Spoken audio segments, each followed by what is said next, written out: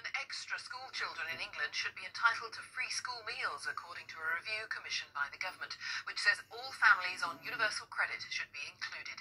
The National Food Strategy says that would help tackle what it describes as a slow-motion disaster of poor eating habits.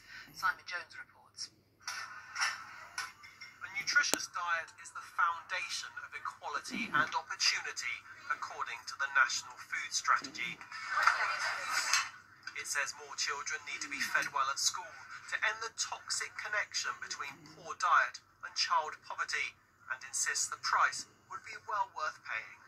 You're looking at a couple of pounds per child per day, and in the scheme of everything else that is going on, the amount being spent, this as a way of making sure there is not a scar in our society, and that scar being a whole generation of children who have been left behind, seems to me to be very good value. 1.3 million school children in England currently receive free school meals. Pupils from households earning less than £7,400 before benefits qualify for the scheme. Today's review is calling for the government to expand the programme to an additional 1.5 million 7 to 16-year-olds. The cost around £670 million a year. The importance of school meals was recently highlighted by the footballer Marcus Rashford. He's posted pictures on social media this week of a visit to a charity fighting food poverty.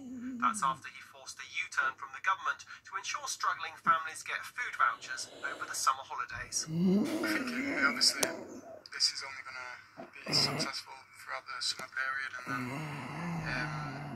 we've bought ourselves an extra 6 weeks of time there to sort of plan and figure out what's next and how we keep taking steps forward, because I don't want it to be, I don't want this to be the end of it, because there's definitely more steps that need to be taken. One of the legacies of the coronavirus pandemic is likely to be a dramatic rise in poverty, unemployment and hunger, the report warns.